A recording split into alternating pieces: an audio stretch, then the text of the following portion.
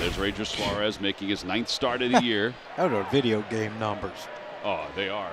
On Yeah, a lot of levels. That is just unreal, but hey, he's expecting it, so keep continuing. Nimmo, though, hits one out to center field, but Rojas cuts across and he gets it. Oh, and then drops the ball. And Nimmo is safe at first base. Johan Rojas, normally so sure-handed in center field, and he just flat out dropped that one. At the knees, strike 3 called right on the inside part of the plate. Alonso now lifetime 0 for 13 against Ranger. 1 out here in the first. But he is hit by the pitch, and the Mets have 2 men on. 2 men aboard for J.D. Martinez, moved up to the cleanup spot in this reshuffled Mets batting order. Hot shot towards short, picked on 1 hop by Sosa, goes to third. They get the lead runner. I guess once it started taking him to the hole, that was the easiest play to make because he probably wasn't going to turn 2. Yeah, I don't know if he would have or not because the runners had to freeze, of course, but the only guy that didn't have to freeze is J.D. Martinez. Now Vientos.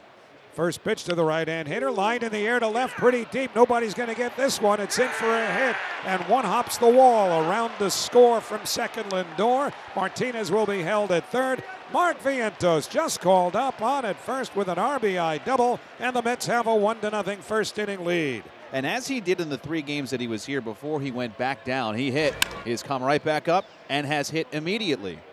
And the Mets have second and third with 2 down for Starling Marte. The pitch. Breaking ball hit towards third. Diving Bohm's got it. Leaning to his left. He lays out for that one, makes the grab, and the side's retired. Joey Lucchesi, who makes his season debut for the Mets. One of the few pitchers in the history of the game. He has his own pitch. The curve. Part curve, part changeup. The 1-2 swung at and missed strike 3. Went away with a fastball. And Real Muto down on strikes. So quickly 2 up, 2 down here in the last of the first inning. Here's Bryce Harper. Missed yesterday's game because of a migraine. Out to left field. Pretty well hit. Going back is Nimmo. Back to the wall. Gone! We are tied up at 1. Opposite field home run for Bryce, his 10th of the year. Pretty good way to answer, huh? I tell you what, that's one thing about this team. It doesn't take them long to get back in a game. I mean, this is splash landing right here. Pete Alonso lays off in the 3rd against Ranger Suarez. Called 3rd strike his first time up. And Pete drives one out to left field. Back goes Pache, and it's off the wall. Pete will take a turn at first. He's going to try for second, and the throw gets by Stott. It's going to roll into foul territory, and Alonso will go all the way to 3rd. So Alonso aggressively challenging Pache, who would have had him with a good throw, but the throw was wide, got by Stott. And Alonso winds up with a double and takes 3rd on the air. Well, goes down and gets this change up. And you're right, Gare. Good throw. Perfect throw on line. They nail Pete.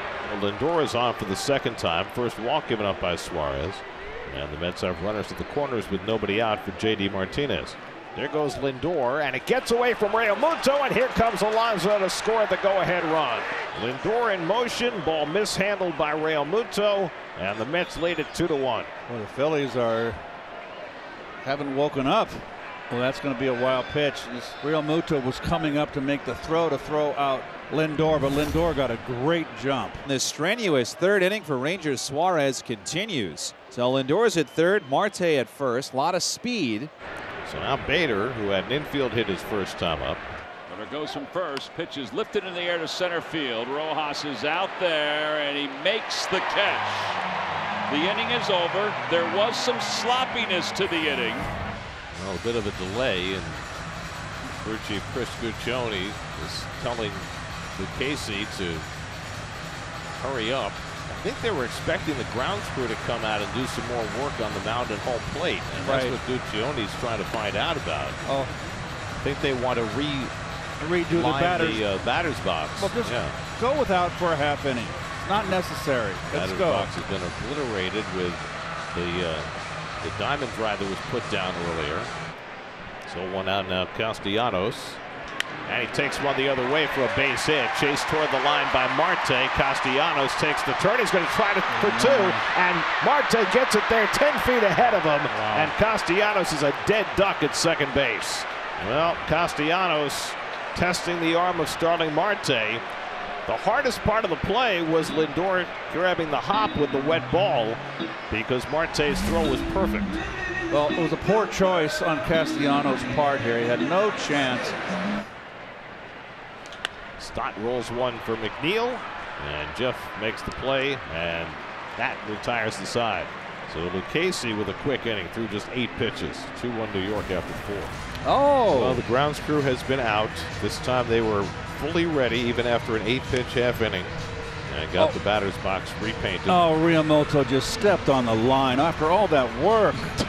Sort of his job. The inning is over. Another fairly easy inning for Ranger Suarez. No runs, a hit, 1 man left. We're on to the bottom of the 5th. Back-to-back walks by Lucchesi to start the bottom of the 5th. All right, what do you do, Rojas here? I think you gotta let him bunt here. He bunts it left side, and there is no play at third. Everybody is safe. That's beautiful. I don't know if they would have gotten Rojas, but they certainly had no real chance of getting Sosa at third. No, and Sosa was there so quick he didn't even slide. McNeil was really upset after the play. With the bases loaded, it's 3 balls and no strikes. Ball 4, it forces in a run. We've had a lot of that lately. It's a 2-2 game. So now JT Realmuto, still nobody out. Bases loaded. This game now tied. JT lights one into right field, a base hit. A run will score. Rojas stops at third. RBI for JT. He's hit it 7 in a row. Realmuto comes through and gives the Phils the 3-2 lead. Well, now Bryce Harper, who's coming up with the bases loaded. He's already got 2 grand slams this season. Line drive to left center field. That'll be in for a hit. Rojas will score. Here comes Schwarber. Realmuto stops at third. Oh, he's coming home. The throw. He goes through the stop sign. He's out at home plate. 2 runs score. The Phillies have a 5-2 lead, overcoming some wacky mistakes tonight. And that'll be it. Sign of a good team, isn't it? I guess so. Well, Harper's got 3 RBIs tonight. That's it for Lucchesi. And the Phillies have the lead. And the Phillies have something working here in the 6th. Here comes Pache. 0 for 1 with a strikeout and a walk. Swinging a bouncing ball left side. Vientos had it, dropped it, picks it up, throws to first. It's still in time to get Pache. In to score is Stott. Down to second goes Sosa on a would-be double play ball dropped by Mark Vientos. And it's now 6-2 Phillies. Kyle Schwarber got on base 3 times, and he's already been aboard twice in this game, including a bases-loaded walk his last time up. Grounds that one toward the right side. Diving stop McNeil from his knees. Shot puts it past Alonso. Here comes Edmundo. He'll score. Schwarber's aboard. 7-2 Phillies. I mean, technically, this is going to be an error, but they can't give Schwarber a hit. They probably might give him a home book. He's out by a mile. They're giving him a hit. It'd be a hit and an error. And then an error allowing the run to score. Digs the hole a little deeper and loads him up with 1 out. Ground ball to short. Lindor bobbles it, and everybody's safe. Another run scores. It's 8-2. The wheels have completely come off. I mean, just didn't get it out of the glove. Fly ball center field. That should get Bohm home. Bader's under it. Hope unless he trips. Tonight, the way things are Yeah, going, no he could kidding. trip. It's a sacrifice fly. Everybody moves up. Phillies lead at 9-2. Now, when Rojas gets his base hit, 2 more runs scored time. We got the run rule working. I like it. Broke his bat, but it might be a knock. Don't tag him. Oh, he could have tagged him. He could have. Run scores. Infield single. 10-2 Phillies. And how this game has just twisted to the Phillies side.